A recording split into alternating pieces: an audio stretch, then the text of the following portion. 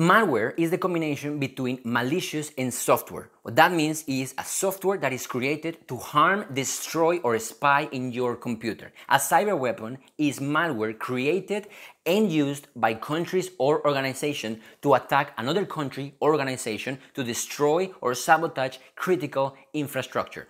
안녕하십니까, 니콜라스입니다. And today we are going to talk about one of the most mysterious, fascinating, complex, and powerful cyber weapons ever created. The cyber weapon we are going to talk about today is a worm. Worms are just one of the many kinds of malwares that you can find. Another kind of malware you can find is a virus. And I know you heard this before because many people say virus, worm, malware like if they were the same. But they are not the same. A virus and a worm are different on the way that they replicate, on the way that they spread themselves. A virus needs a host. Just like a biological virus, it needs a host to be able to live. And that's why you've heard some people saying that they downloaded a file that was infected. What that means is that they downloaded a file, they opened the file, the content of the file was there, but it was infected with the virus. So the virus needs this host file to be able to spread himself. A worm doesn't need a file to spread himself. A worm can just replicate itself, for example, on USBs. The worm we're talking about today is an amazing piece of software. Cyber weapons are just like normal weapons. They need a missile and they need a payload. The missile part of the weapon is used to take the payload to the target.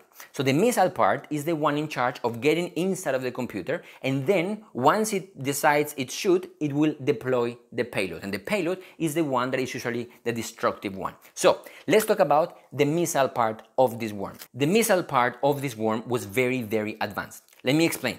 First of all, it arrived to your computer via a USB. So if my computer was infected and I gave you a USB that was previously in my computer, you will get the worm as well.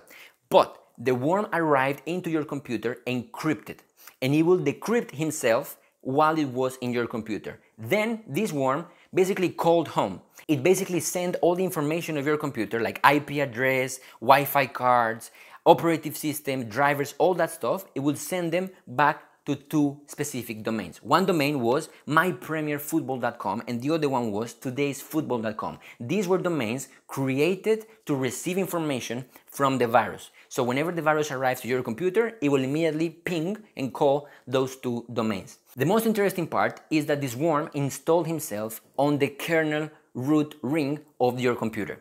Computers have many security rings. The outermost security rings is the application security ring, where every application you installed goes. Then we have the driver security ring, and at the center we have the core security ring. The core security ring is basically where the operating system lives.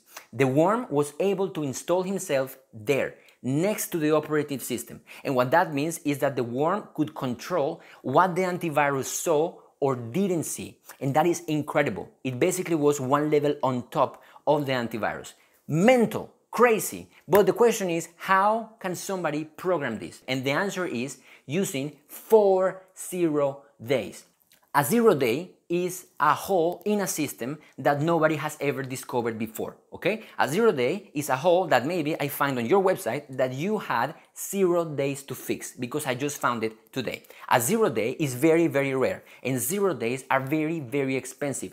This worm we are talking today had 4 of them together that no antivirus knew, not even Microsoft knew.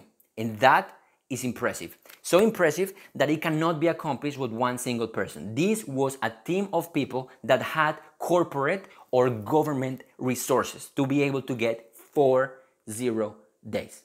And this is not even the most advanced thing this worm did. One thing that it did is that it installed a driver in your computer. And usually, computers don't allow drivers that come from unknown sources. So, this worm was signed by a real company. This worm looked like it came from a real company because it had a signature from the company called Realtek. Realtek is a Taiwanese company, and this code was signed by them. This doesn't mean that they were the ones that created the code. What this means is that somebody stole the keys of encryption of Realtek and then signed the code with them. And this is very important because most encryption keys are on computers usually air-gapped. Air gap means computers that are never, ever, ever going to touch the internet.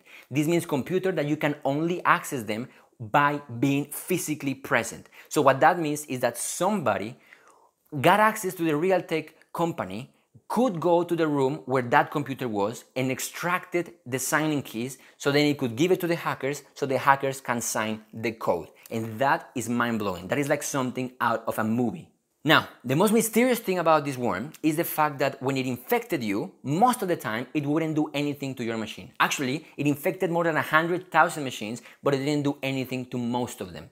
Because your machine had to have some specific requirements, and if those requirements were true, it will deploy the payload and then the attack will start. So the missile was everywhere. It was on many machines, but it didn't cause any harm. It will just go to your computer, see that you are not the target, and then move on to a new computer. That's it. So now we have to ask ourselves, what was the target? The worm would deploy the payload only if it found that the computer that it infected was running a software called WinCC. WinCC is a software created by Siemens and is created to control and monitor something called a PLC. PLC means Programmable Logic Controller. A PLC can control the boiler room, can control the traffic lights, can control the energy grid. That's a PLC, okay? It's a pretty critical piece of infrastructure. And this worm was only targeting that. Specifically, this worm was targeting PLCs that were connected to something called a frequency converter. Frequency converter basically regulates the amount of electricity that you can give to an engine. And now one more question. What engine was this looking for?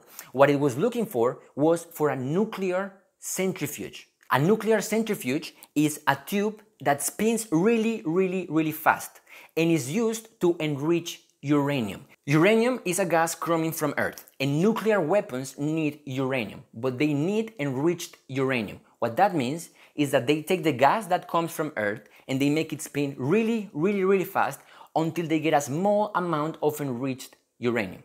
That is what this worm was looking for. This worm was looking for computers on a nuclear facility plant that were connected to a frequency converter that was regulating the frequency of a nuclear centrifuge. So this is what the payload did, and this is how the attack happened. Once this worm knew that it was connected to a 32-bit Windows machine with WinCC installed, connected to a PLC that was controlling a frequency converter that was regulating the energy of a nuclear centrifuge, then the payload and the attack will begin. So how does the attack look like? Like this. First, it didn't do nothing for 13 days. After 13 days, it will increase the speed of the centrifuge for 15 minutes. Then, for 26 days, it didn't do anything. After 26 days, it will drop the speed of the centrifuge for another 15 minutes, and then at the end, waited for 26 more days and restart the whole process. Now, nuclear centrifuges are very delicate, and because they're spinning very fast, you have to be very careful. And the problem is that if you increase the frequency too high or too low, they begin to crack, they begin to explode. And this is exactly what happened. And now we are done and we finally can talk about the target. The target of all this attack was Iran, specifically the Natanz nuclear facility. There, more than 1,000 nuclear centrifuges, exploded. The creators of this worm were the United States of America and Israel. The reason why is because they didn't want Iran to get nuclear weapons, and Iran was getting very close. So they came up with a strategy to sabotage Iran and to be able to slow them down. This is not a politics channel, so I'm not gonna say if it's a good or a bad thing that Iran has nuclear weapons or not, but it's just a very fascinating cyber attack. Again, it infected 100,000 computers, it didn't do anything in most of them, and it only targeted computers that were connected to a frequency converter that were connected to a nuclear centrifuge. All these to make them explode. This is not the last cyber attack the world has ever seen, specifically between Israel, the US, and Iran. And also, interestingly enough, at the beginning of this month, there was another explosion at the Natanz facility that we don't know what caused it. Cybersecurity and cyber warfare is real, everybody, and it's coming. And we should be prepared, and our governments be prepared. This happened long time ago, but still, it could happen. And now, even more. And before I go, a long time ago, I made a video about Windows for developers, and many people asked me for a tutorial into how to set up Windows 10 with Windows subsystem for Linux. So finally, that tutorial is finished, and you can access it right now. Clicking the link on the description, it has subtitles, and it will teach you how to set up your Windows machine like an awesome pro, so you can have a beautiful development environment. Thank you so much for watching this video. Let me know what you think on the comments. I'm super passionate about cybersecurity, viruses, and everything. That's how I started programming. So let me know if you would like to see more of this content. Thank you so much for your support. Thank you so much for listening to me. Don't forget to be happy. Don't forget to eat kimchi. 감사합니다. 사랑해요. Bye bye.